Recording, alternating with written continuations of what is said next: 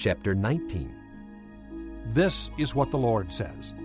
Go and buy a clay jar from a potter. Take along some of the elders of the people and of the priests, and go out to the valley of Ben Hinnom near the entrance of the potsherd gate. There proclaim the words I tell you, and say, Hear the word of the Lord, O kings of Judah and people of Jerusalem. This is what the Lord Almighty, the God of Israel, says. Listen, I am going to bring a disaster on this place that will make the ears of everyone who hears of it tingle. For they have forsaken me, and made this a place of foreign gods. They have burned sacrifices in it to gods that neither they nor their fathers nor the kings of Judah ever knew. And they have filled this place with the blood of the innocent.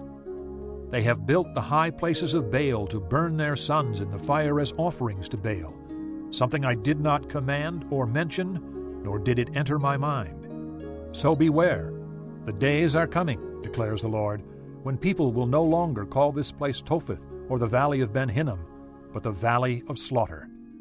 In this place I will ruin the plans of Judah and Jerusalem. I will make them fall by the sword before their enemies, at the hands of those who seek their lives.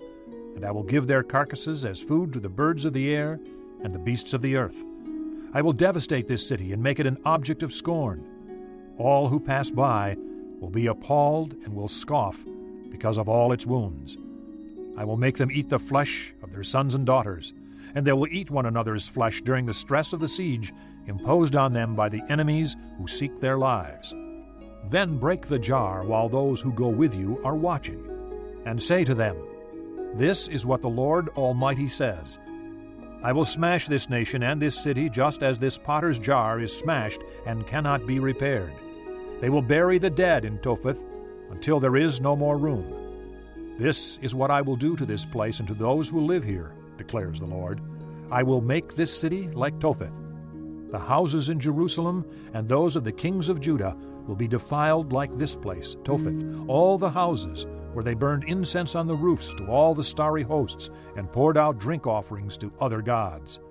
Jeremiah then returned from Topheth, where the Lord had sent him to prophesy, and stood in the court of the Lord's temple and said to all the people, This is what the Lord Almighty, the God of Israel, says. Listen, I am going to bring on this city and the villages around it every disaster I pronounced against them, because they were stiff-necked and would not listen to my words.